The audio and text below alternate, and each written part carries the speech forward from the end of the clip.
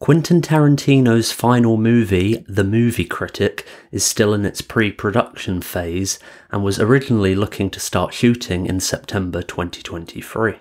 However, due to the writers' and actors' strikes, production has yet to begin.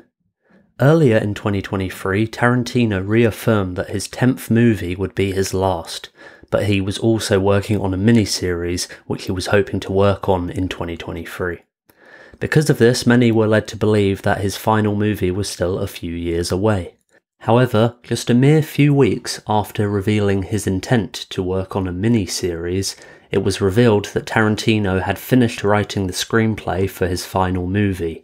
It would be called The Movie Critic. With the writer's strike seemingly having come to an end, and hopefully the actor's strike concluding in the not-too-distant future, I wanted to share everything we know so far about Tarantino's 10th and final movie.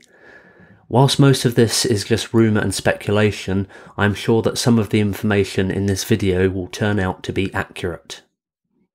The Movie Critic is set to follow a character based on a real-life movie critic for a pornographic magazine, which Tarantino used to read in the 1970s.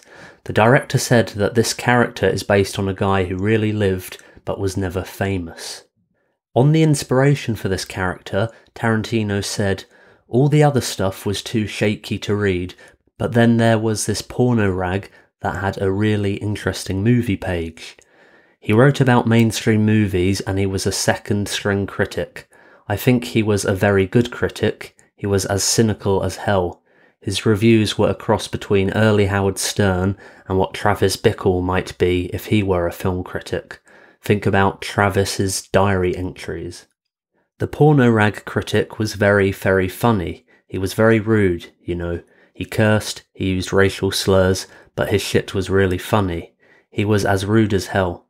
He wrote like he was 55, but he was only in his mid-30s. He died in his late 30s. It wasn't clear for a while, but now I've done some research and I think it was complications due to alcoholism.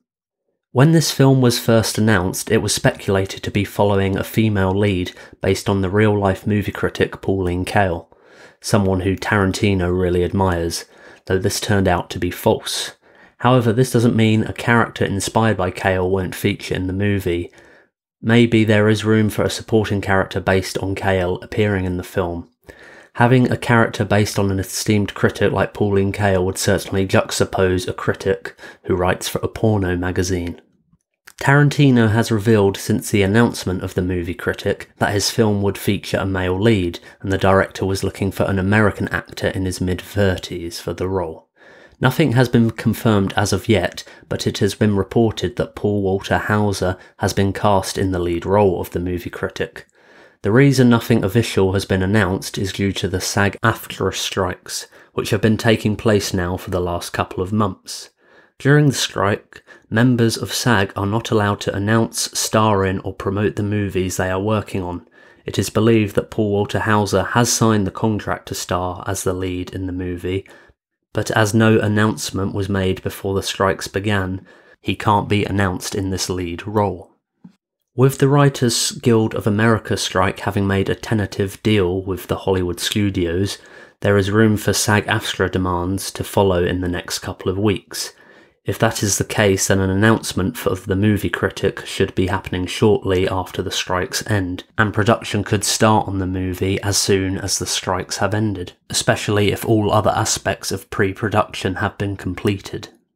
Tarantino has collaborated several times with certain actors across his filmography, notably actors like Samuel L. Jackson, Uma Thurman, Tim Roth, Michael Madsen and Harvey Keitel have featured in several of Tarantino's movies. And I have no doubt that Tarantino will have some of his frequent collaborators appear in his final film. It has been reported that Samuel L. Jackson has already signed on for a role, which isn't surprising at all. This is despite the actor not appearing in Tarantino's last movie, Once Upon a Time in Hollywood. Samuel L. Jackson has appeared in 6 of Tarantino's movies.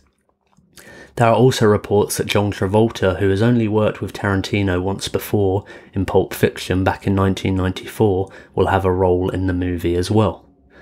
As with the casting of Paul Walter Hauser, nothing has been announced yet because of the SAG-AFTRA strike, but casting announcements could be made as soon as SAG is able to negotiate a deal with the Hollywood film studios. Tarantino being such an iconic director and an auteur would mean many actors would be keen to work with him on his final project. I could even see the likes of Brad Pitt and Leonardo DiCaprio returning in small roles for the movie, even in supporting roles to Paul Walter Hauser's character. When it was announced that the lead would be an actor in their mid-30s, people had still hoped Leonardo DiCaprio could play the role. However, that time has passed. Leonardo DiCaprio's grown up now, and I don't think he could convincingly play a 35-year-old on film anymore. Paul Schrader, who may be best known for writing the screenplay for Taxi Driver, as well as being a director in his own right, has said Tarantino asked him about Rolling Thunder, a movie that Schrader wrote. Schrader said Tarantino was working on something to do with filmmaking in the 70s, and part of this, he's going to use clips from movies from the 70s, but he's also going to remake movies from the 70s, and he asked me, can I redo the ending of Rolling Thunder? And I said, yeah, go for it. I'd love to see you redo the ending of Rolling Thunder. Who knows whether he'll actually will or not, but it was something that was tickling his imagination in a very Tarantino-esque way. Similar to how Once Upon a Time in Hollywood inserted Leonardo DiCaprio's Rick Dalton in The Great Escape, maybe something like this could happen with some of the iconic films of the 1970s being the backdrop. As Tarantino is such a huge fan of cinema, redoing scenes from some of his favourite movies could be a way to pay homage to these films. Or this could be completely wrong. Maybe the use of Rolling Thunder footage was unrelated to the Movie Critic. We'll have to wait and see. The Movie Critic may also be the final movie of actor Bruce Willis. Back in 2022, Bruce Willis had announced that he was retiring from acting after a diagnosis of aphasia, a language disorder that affects the way you can communicate. It was also later revealed that the actor had been diagnosed with dementia. Now this is only a rumour, and Tarantino may or may not have approached Bruce Willis and his family yet, but he wants to allegedly offer Bruce Willis a role in the final film of his filmography as a send-off to the actor. Willis's last few movies have been straight to video and have generally been very, very poorly reviewed. After his aphasia diagnosis, the Golden Raspberry Awards, also known as the Razzies, rescinded their most recent nomination for Willis. The Razzies said the following: after much thought and consideration, the Razzies have made a decision to rescind the Razzie Award given to Bruce Willis due to his recently disclosed diagnosis. If someone's medical condition is a factor in their decision-making and or their performance, we acknowledge that it is not appropriate to give them a Razzie. If Willis is approached by Tarantino, his final movie will not be one straight to video, and the actor will be able to end his career on a high note.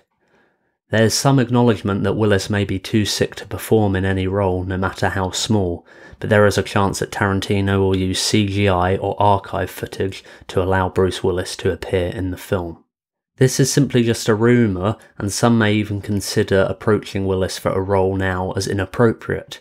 However, if this is true, I think it would be a fitting way to help secure the legacy of Bruce Willis's career after a period of flops from the last decade. The Movie Critic will be shot in Los Angeles. Fittingly, Tarantino said, "I love shooting in California. I started directing movies here, and it is only fitting that I shoot my final motion picture in the cinema capital of the world.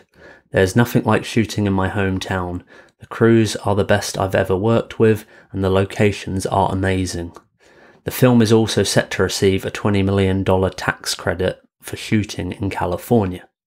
Whilst it is a shame that this will be Tarantino's final movie, I think many people can respect the decision for a director to step away to either bring the spotlight on the new talent in Hollywood and to avoid the curse of being an old filmmaker, which Tarantino wants to avoid. What are your thoughts on Tarantino directing his final movie? Which of Tarantino's common collaborators do you think will appear in the film? Let me know in the comments below.